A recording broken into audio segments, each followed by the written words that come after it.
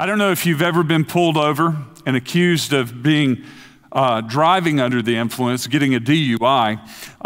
If that's never happened to you, it's something you don't want to happen to you. Why? Because if they can convict you of that, you're going to go to jail. Now, if you were a Christian and you were pulled over for living under the influence, would there be enough evidence to convict you of living under the Holy Spirit's influence?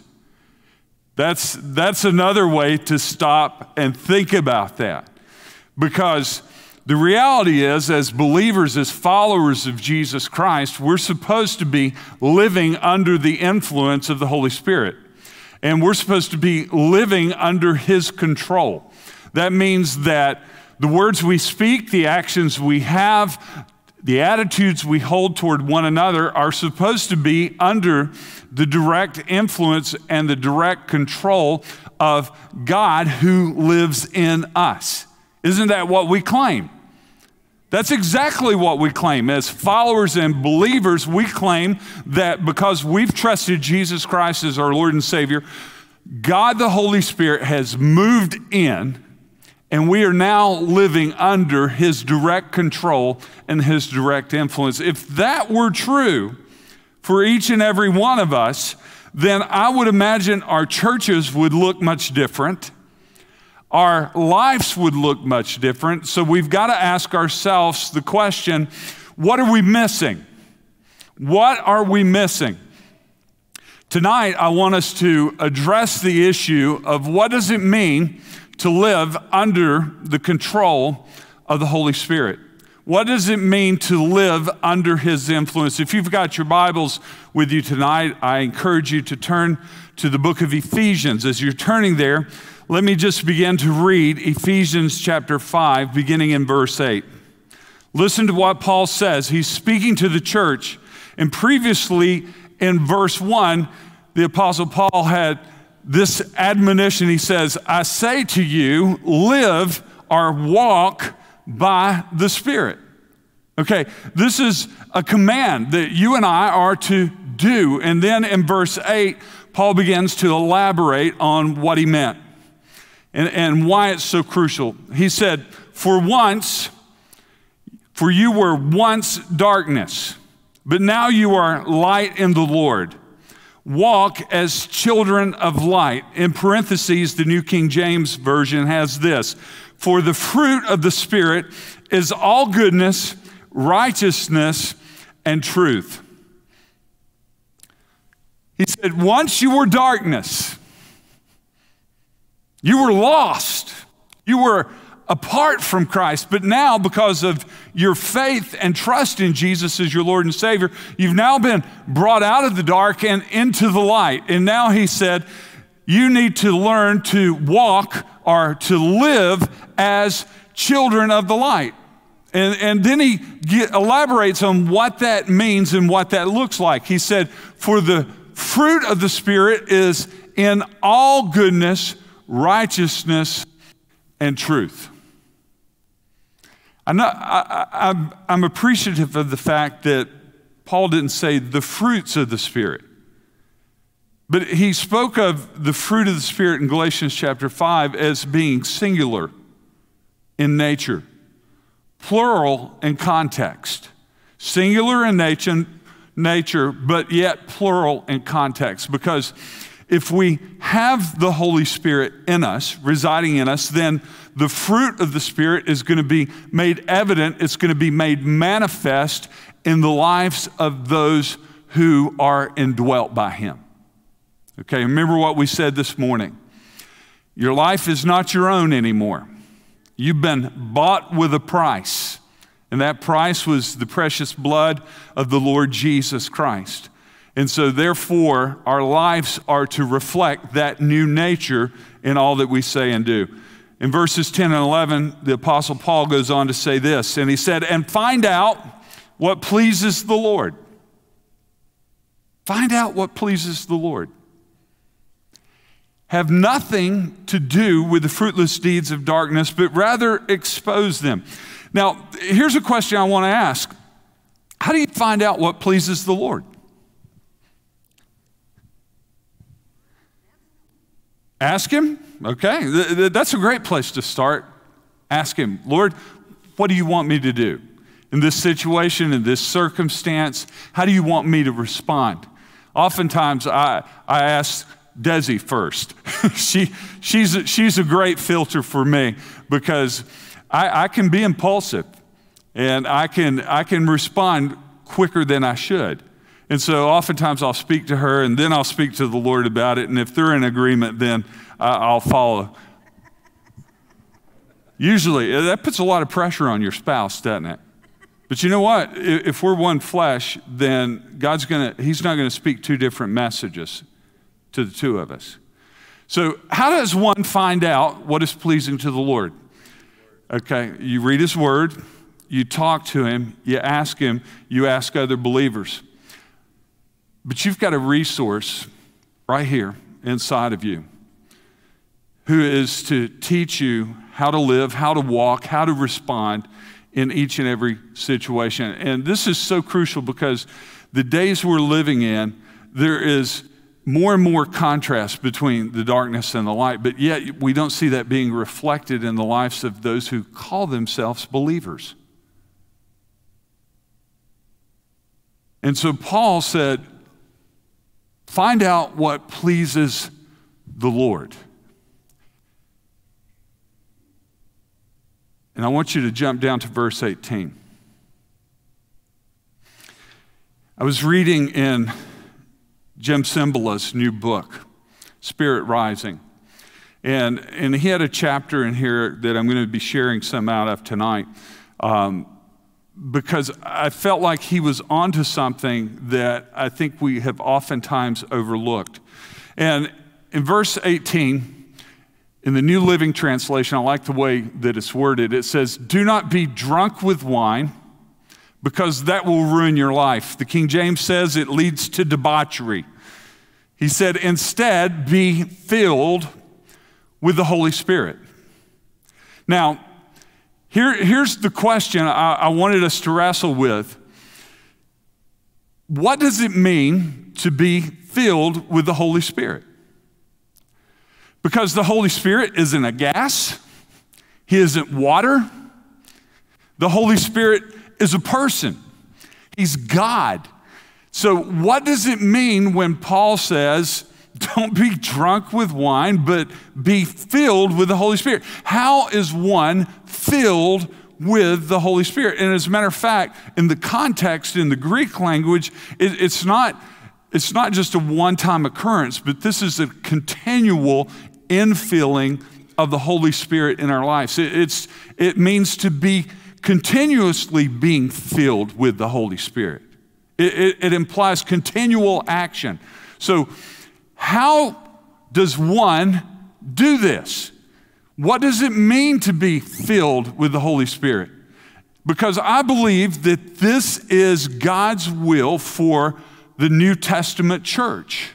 This is God's will for believers and followers of Jesus Christ, that we would be living a life that is continually being filled, like a well springing up from within us. Just as Jesus said in the Gospel of John chapter 6, Jesus said, let anyone who is thirsty come to me and drink, and springs of living water will flow up from within them. How in the world is that possible? It's only possible when the Holy Spirit comes into our lives and he begins to well up in and out of our lives. And so Paul is writing to the church and he's telling us something about God's plan for our salvation, is that God's plan for our salvation is that we should live a life that is continually full of the Holy Spirit. As a matter of fact, when we read through Scripture, I think what we will come to the conclusion is that to be filled, or to continually be filled with the power of the Holy Spirit, means that we are under the Holy Spirit's control. So when we're talking about what does it mean to live a life of continually being filled by the Holy Spirit, we're talking about living a life that means that we're controlled by the Holy Spirit through his influence in our thoughts and our actions, our words and our deeds, that God is working in us. Now, here's what I want you to understand. This is not optional for the Christian life. Paul isn't just making a suggestion here. He's speaking the authoritative words of God, divinely inspired, and he's giving us a biblical imperative. He's saying, I want you, John, to be filled, continually being filled with the Holy Spirit. I want every aspect of your life to reflect this new relationship that you have with God through faith. Be filled. Continually be filled with the Holy Spirit.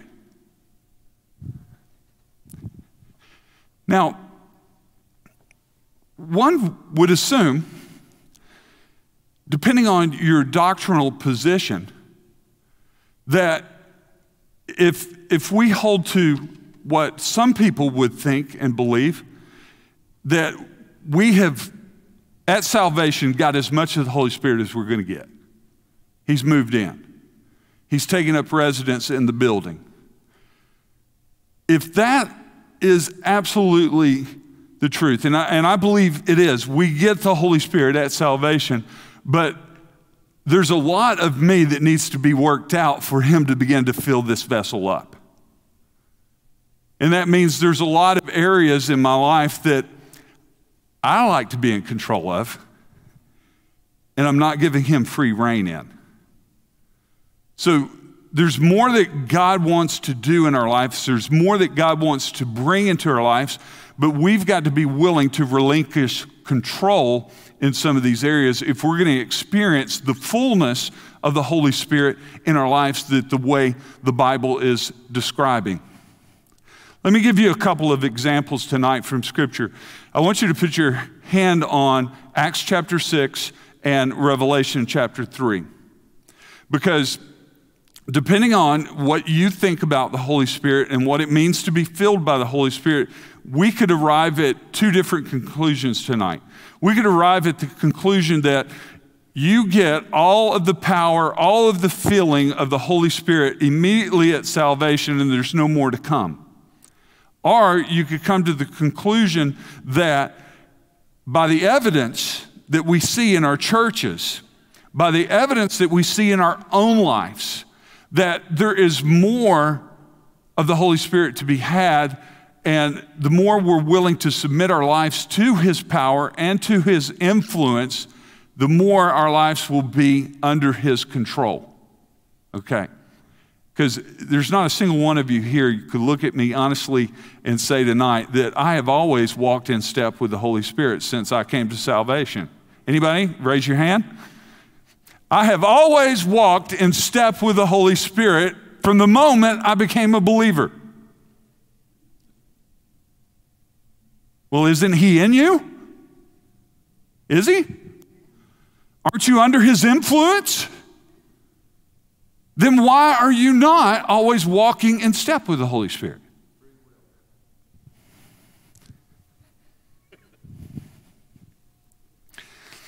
Don't you hate that?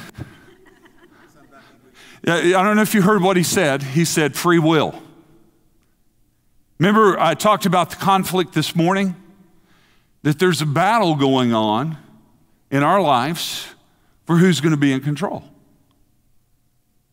It's either I'm going to be submitting to his influence and power in my life, or I'm going to do things my way. You can't have it the Burger King way and the Jesus way at the same time.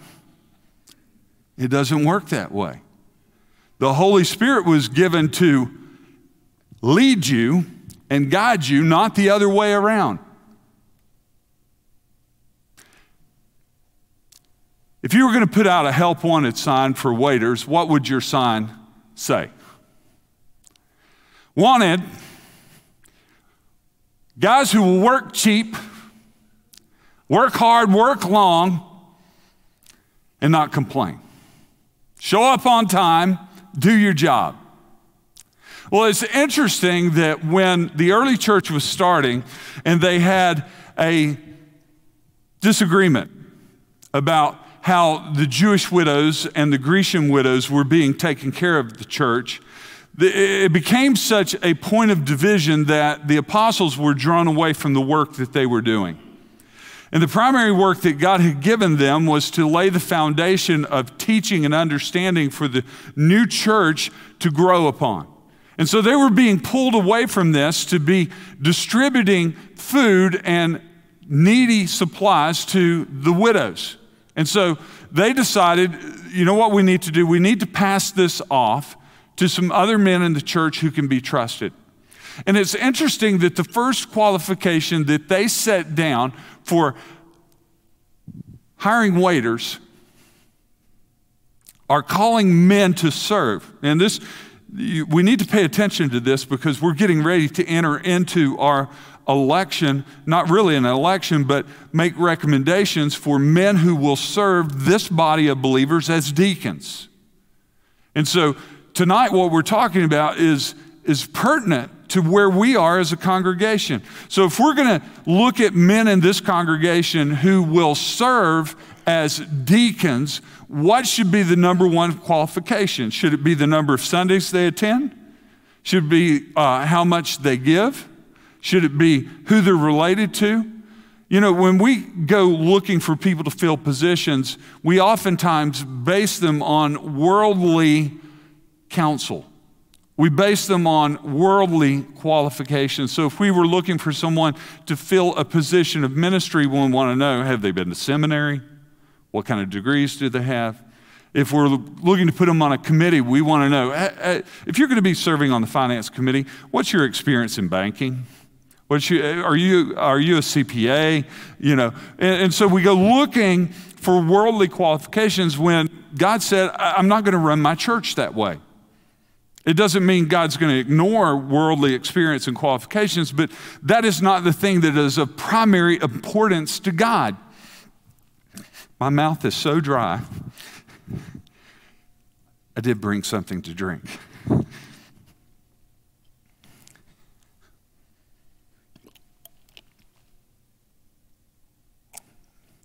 Anybody lose an earring? It's in my bottle holder. So the church was in need of men to take care of the ministry. And look at what it says in Acts 6, verses 3 and 4. It says, brothers and sisters, choose 7 men from among you who are known to be full of the Spirit and wisdom. We will turn this responsibility over to them and give our attention to prayer and the ministry of the word. Now, you have to ask yourself this question: why in the world would the apostles lay down such a qualification? Think about it. If we all receive the Holy Spirit at salvation, and we're all full of the Holy Spirit, then why wouldn't they say, just find 6, 8, 7 guys who are breathing and let them fill this position? I mean, isn't that what we would assume? I mean, you've already got all the Holy Spirit. You've already got all the Holy Spirit. So, you know, let's just take a pulse, and if you've got a pulse, let's plug you into the position. So why did they lay down this qualification? Help me out here. Ed. Okay, he directed them. All right. Could we safely assume from what is inferred, what is implied through the text, is that not everyone who is a follower of Jesus Christ is filled with the Spirit to the same measure?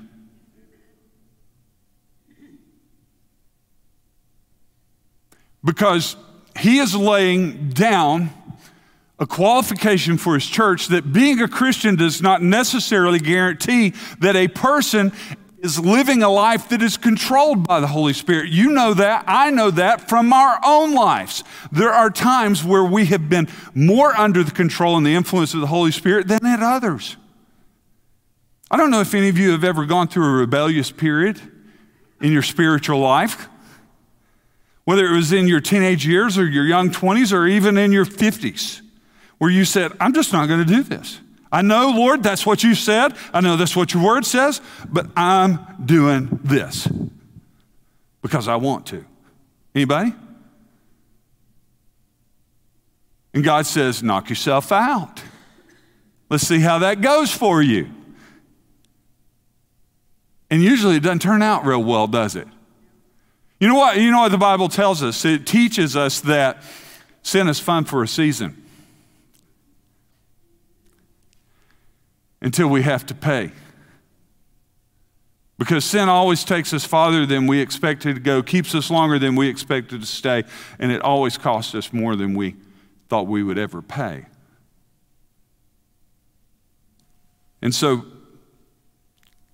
I believe God is making a point to the church that just being a Christian doesn't mean that you are living under the control of the Holy Spirit. Now, let's look at Revelation chapter 3. Revelation chapter 3, verse 15. This is the message to the church in Laodicea. What do you know about this church? I mean, just from your memory, don't look at your Bibles. What do you remember about the church at Laodicea? All right, they're known as the lukewarm church.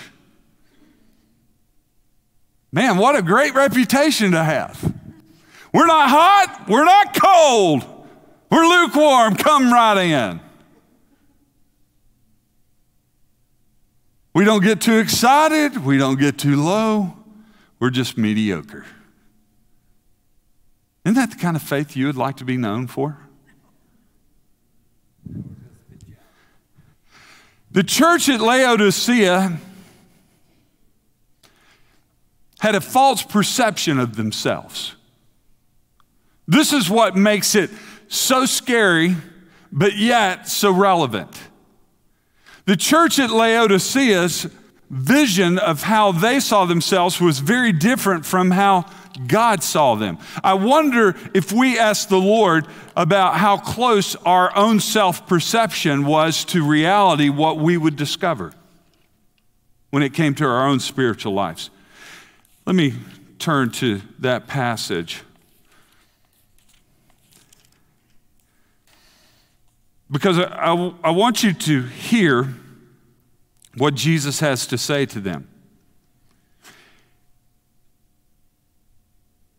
Revelation chapter 3, I'm going to back up to verse 14. To the angel of the church in Laodicea write, I know your deeds, that you are neither cold nor hot. I wish you were one or the other. So because you are lukewarm, neither hot nor cold, I'm about to spit you out of my mouth. Listen to what he goes on to say. He says, you say, I'm rich. I've acquired wealth and do not need a thing, but you do not realize that you're wretched, pitiful, poor, blind, and naked. They saw themselves very differently from the way the Lord evaluated them. They saw their spiritual walk as being pristine. They saw their lives as being full. And they weren't just talking about their material wealth. I think they were talking about their own spiritual evaluation of themselves. And Jesus looks at them and he strips away the facade, and what he sees behind it leaves him sick to his stomach. Because these people who have the Holy Spirit in them, this is what you got to get. He's talking to his church, to one of the golden lampstands in the book of Revelation. And he's saying to them, you're in danger of losing your light because you believe you're walking in step with the Holy Spirit, living a life full of the Holy Spirit, and your life is anything but that. And what was his reaction to them? He says, I am about to spit you out of my mouth. So we got to ask a question. What is a lukewarm Christian or a lukewarm church?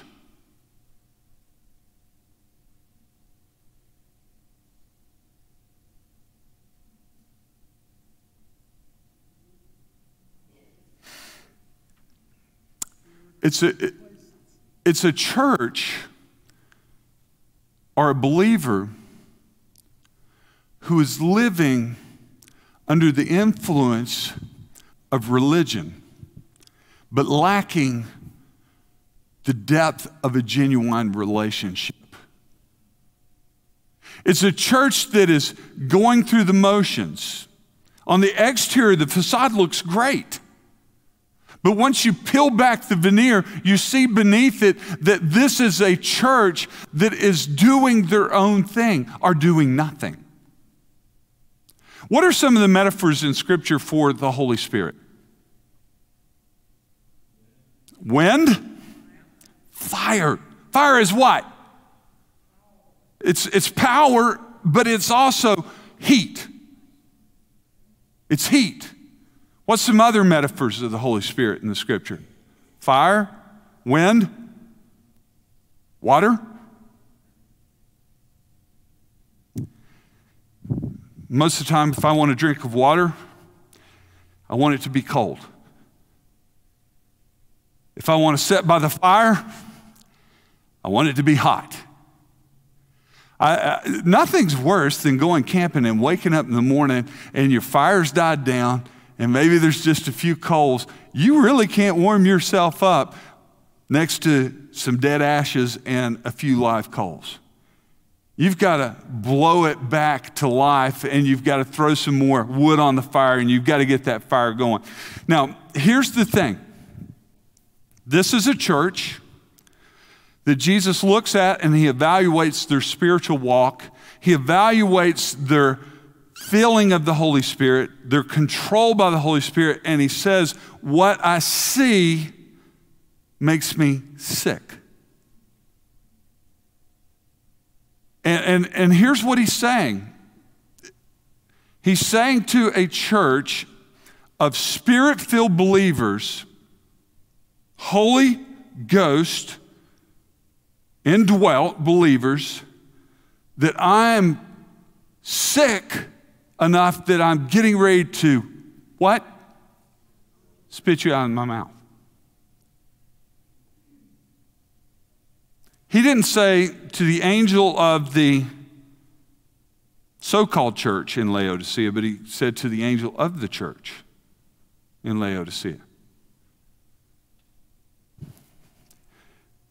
Let me give you, just share a quote from Jim Cymbala here. He said, we're not sure what Jesus meant by hot or cold. We do know that one of the symbols of the Holy Spirit is fire, and fire, of course, is hot. It's easy to imagine how a Spirit-controlled church could be on fire. Have you ever been a part of a church that was on fire? What does that look like?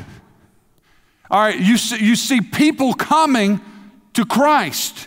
You see people being baptized. You see people being delivered. You see people's lives being changed. There is an atmosphere in the church that is contagious. And when you're a part of that, you want more of it.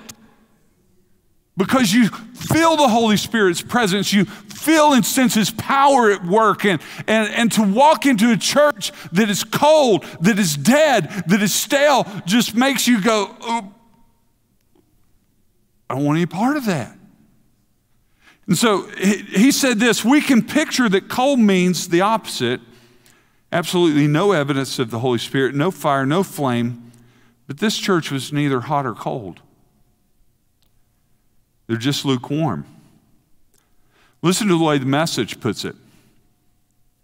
He said, I know you inside and out and find little to my liking. You're not cold, you're not hot. Far better to be either cold or hot. You're stale. You're stagnant. You make me want to vomit.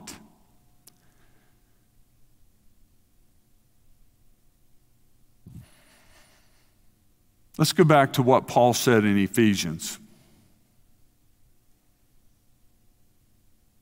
Paul said, don't be drunk with wine, because that will ruin your life. Instead, be filled with the Holy Spirit. Rick, how often do you have to put gas in your vehicle? quite often. Depends on what you're driving, doesn't it?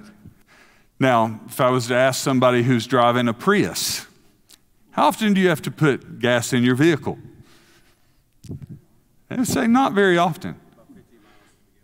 Maybe 50 miles a gallon. But you know what? The determination about how often you need to refill your tank has nothing to do with how much fuel you consume per gallon, nor does it have anything to do with how much mileage you get per gallon. You know what determines how often you have to fill your tank? It's how far you drive. It's what you're doing. And so many Christians believe that, well, I'm continually being filled, but the problem is they're not going anywhere. They're not doing anything. Is it any wonder that they're neither hot nor cold? It's because they're doing nothing. Their spiritual lives are stagnant. Their spiritual lives are stale. So why in the world would God pour any more of His Spirit into them if they're not already using and utilizing what He's given them?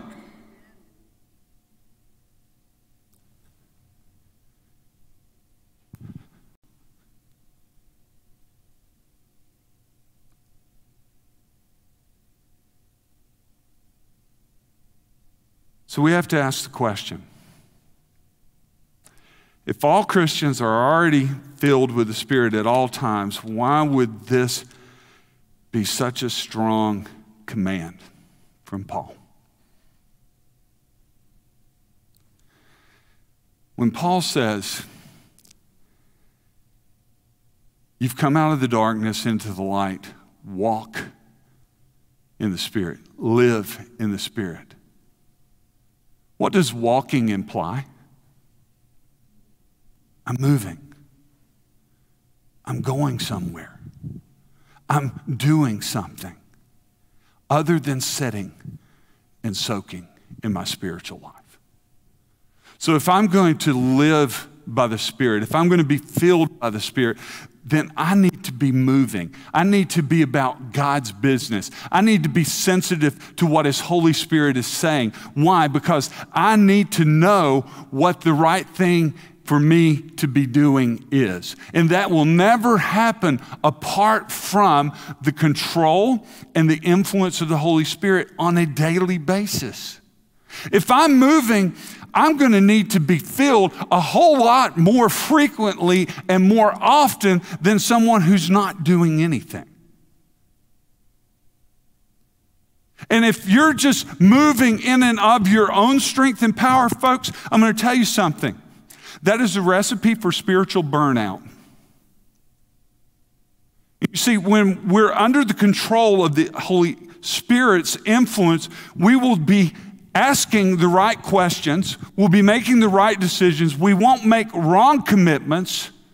And let me just say this to those of you who are on the edge of burnout, who are overcommitted, who are doing too much. If you are not continually being filled with the Holy Spirit and you're not continually understanding what the Lord's will is, everything Paul's talking about here in chapter 5, if you're not in step with the Holy Spirit so that you understand what the Lord's will is, you will find yourself on the verge of spiritual burnout because you're doing the wrong things. It may be good things, but it's not the thing God's wanting you to do.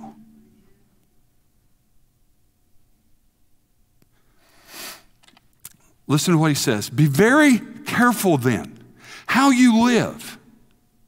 Not as unwise, but as wise, making the most of every opportunity because the days are evil. Therefore, do not be foolish, but understand what the Lord's will is. Is that not powerful advice? Is that not godly counsel? Be careful how you live.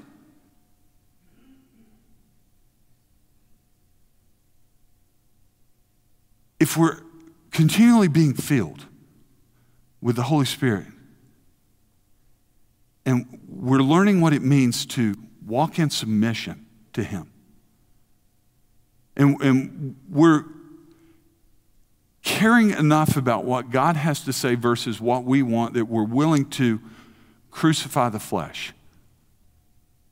So we talked about this morning. See, those who want to please the Lord because they love him are going to be willing to do the hard things that oftentimes we cannot do on our own. But because of the Holy Spirit who's in us, he's working as we cooperate with him to help us put to death those things in our life that don't belong. Why? Because when they die and they're buried, then there's more room for the Holy Spirit to have control. Does that make sense? That as the Holy Spirit helps you make those right decisions to put to death those things in your life that don't belong, it creates room. And so God's able to pour more in.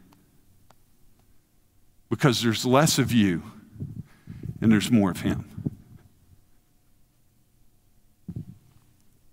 He says, make the most of every opportunity because the days are evil. Therefore, do not be foolish, but understand what the Lord's will is. Have I got a few minutes to finish? Okay. I'm going to go quick, so hang on. All right, so ask yourself this question. What prevents so many of us from fully surrendering ourselves to the Holy Spirit?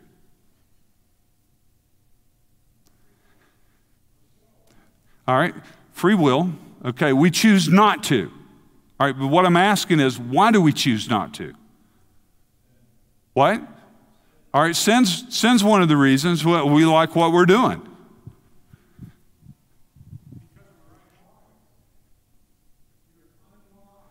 Okay, foolish. How about fearful? How many of you have ever wanted to say yes to God, but you were afraid what that yes would mean? Faith, you know what I'm talking about, don't you?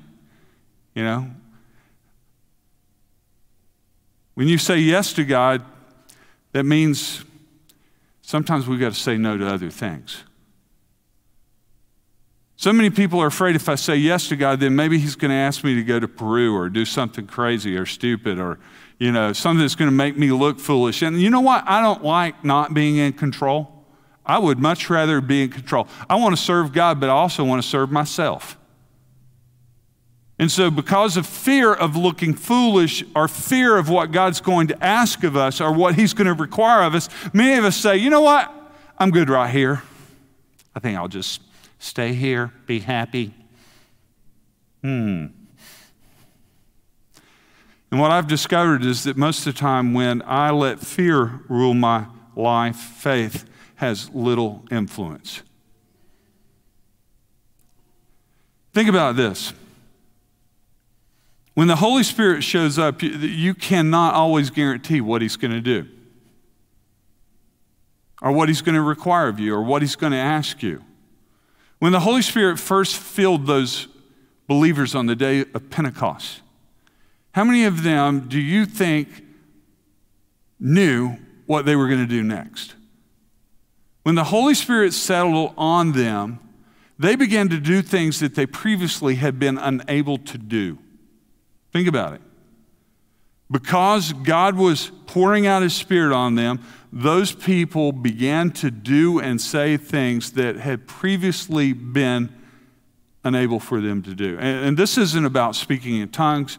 This is about being under his influence or being under his control. Listen to what the Bible says in Acts chapter 2. It says, and when they heard this noise, talking about when the Holy Spirit came in like a wind and the fire began to settle on each and every one of them, it said that they began to hear the noise, talking about the crowd who was surrounding them.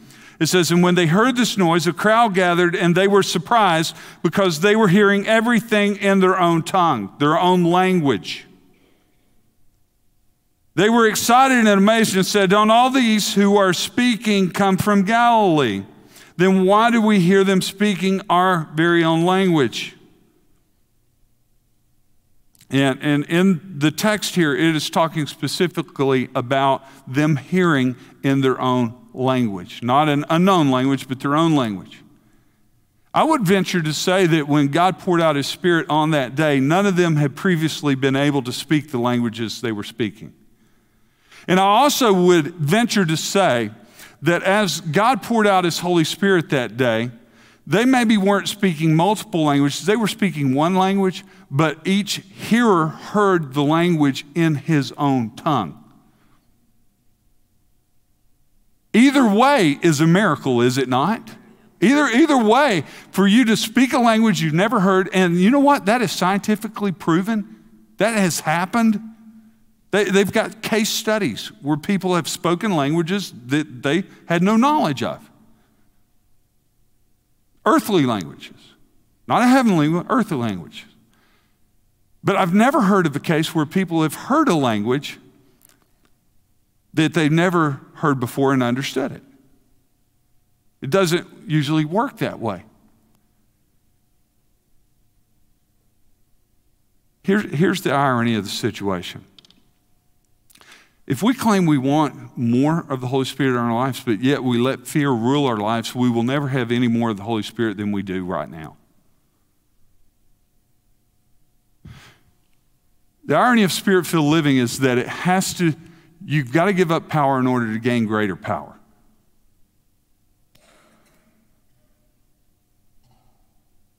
Why do I say that? Remember what we quoted this morning from Philippians chapter 2?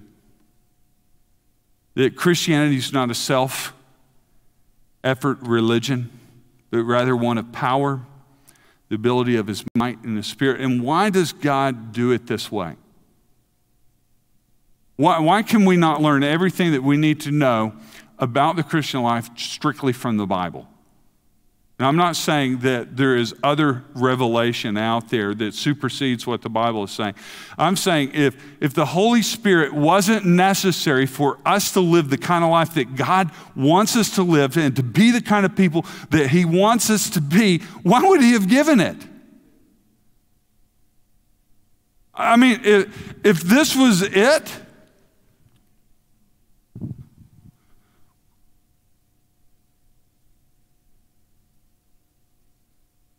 without the imparting of the Holy Spirit, no one can even come to salvation, much less read this book and understand it, even though it's God's own words.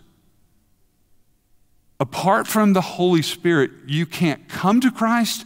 You can't live the Christian life. You can't do it without him. You've got to be under his power and under his control. What did Jesus say? John 15:5.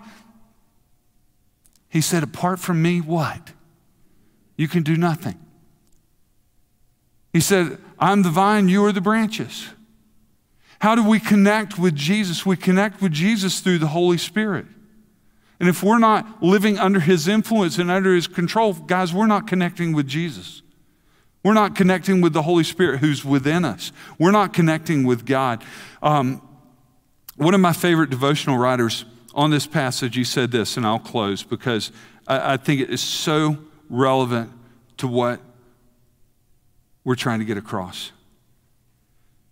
This statement, apart from me, you can do nothing, is one of the foundational truths of our discipleship. If we don't learn this early, listen to me, if we don't learn this early, we're going to spend years of frustration trying to be the Christians God's called us to be.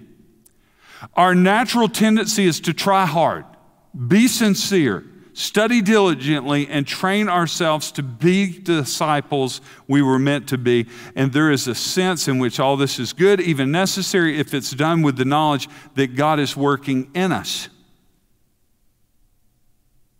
as our enabler. But when we use all this self-effort to attain our own growth, we quickly find ourselves feeling like failures. We come to the startling conclusion: only Jesus can live the Christian life. We can't.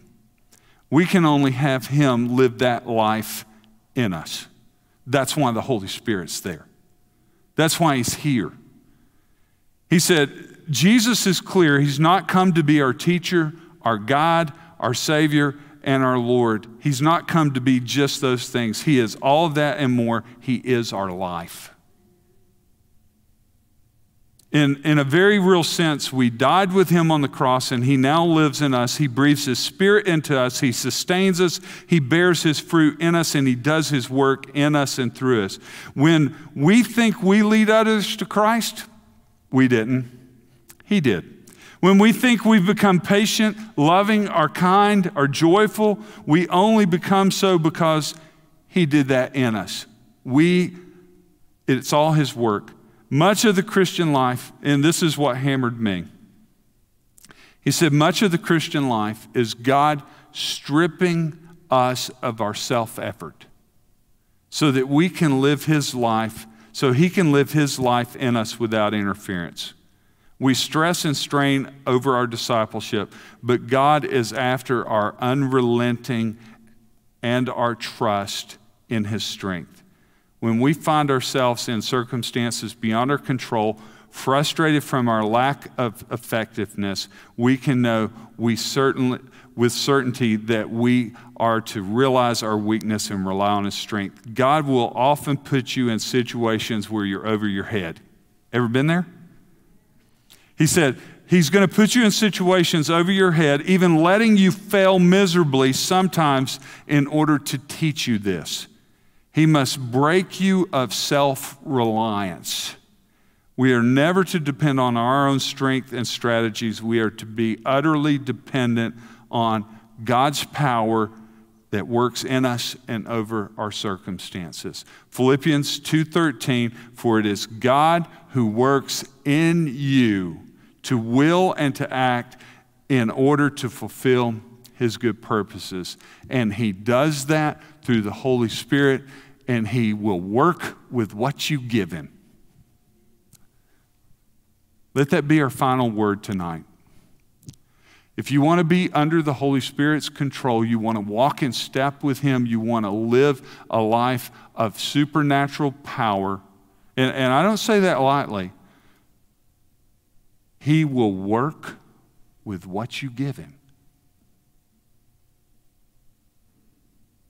And if you want more, you've got to surrender up more.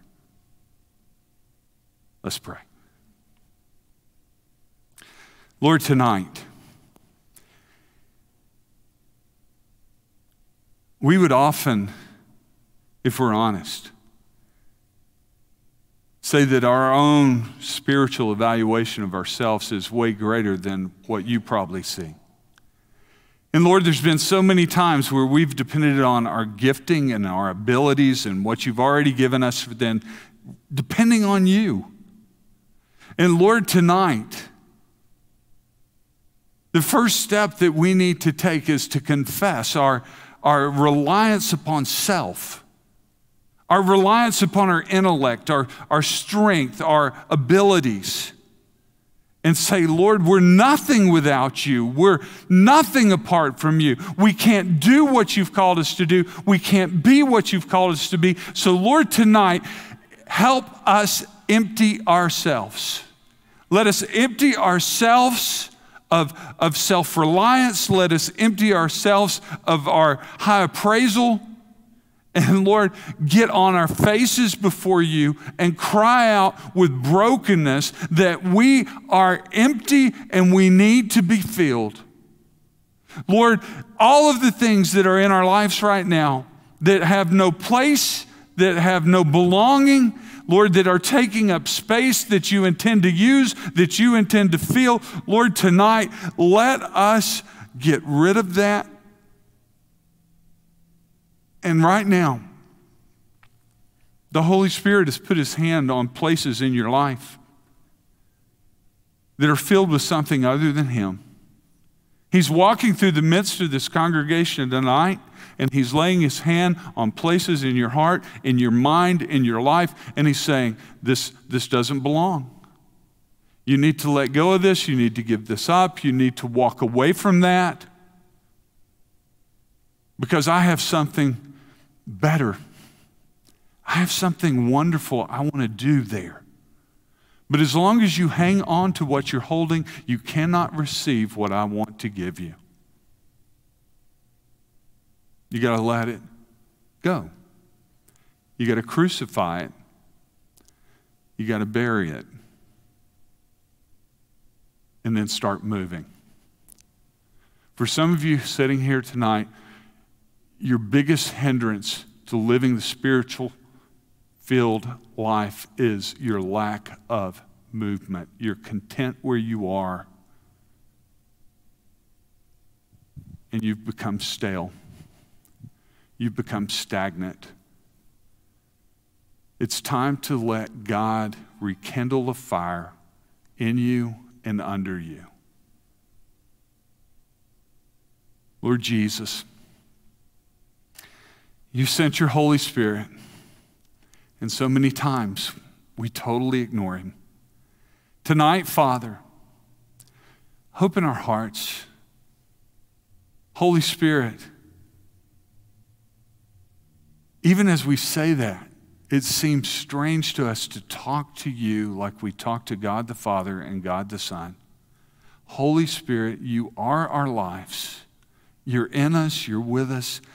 Help us to walk and step with you and be aware of your presence like we have never been before, and to be willing to follow you wherever you lead us, in Jesus' name and for his glory. And all God's children said, amen.